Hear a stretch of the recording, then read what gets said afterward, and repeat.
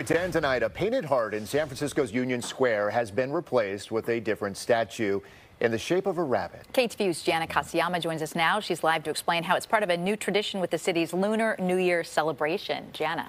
Yes, it was kind of an unexpected surprise to see some of these rabbits around town. The Year of the Rabbit begins this Sunday with the Chinese zodiac for Lunar New Year. And in San Francisco, they decided to place these beautiful animal statues around town. It's a virtual parade that began during the pandemic.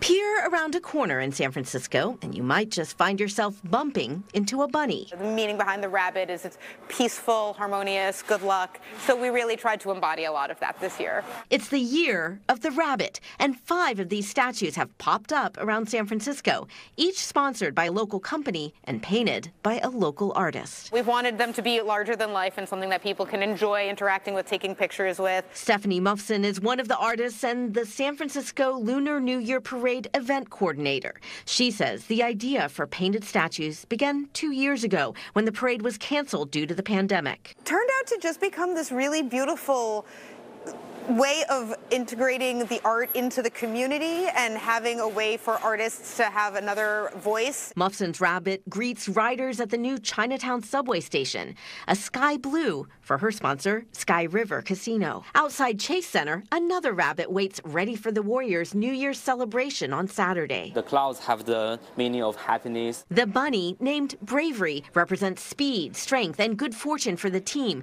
according to the Chinese artist Yi Young-dong, who painted it. Bamboo, they grow very fast and they are very strong and they are very straight. Dong says the holiday has deep meaning for him and many others far from home. New Year's to me is the family time, the warm feeling. Artist Robin Zhao helped paint the Lucky Supermarket rabbit that was placed at Lakeshore Plaza, and she designed the rabbit at Union Square. I use cherry blossoms also for luck and peace and some coins because Chinese people love money and and who doesn't like wealth for the new year, right? Wealth, good luck, and a connection to traditions held close to the heart. Chinese New Year to me is kind of like, oh, welcome back home where you were born in. So it's kind of like a celebration, tying me into Chinese American back into my Chinese culture.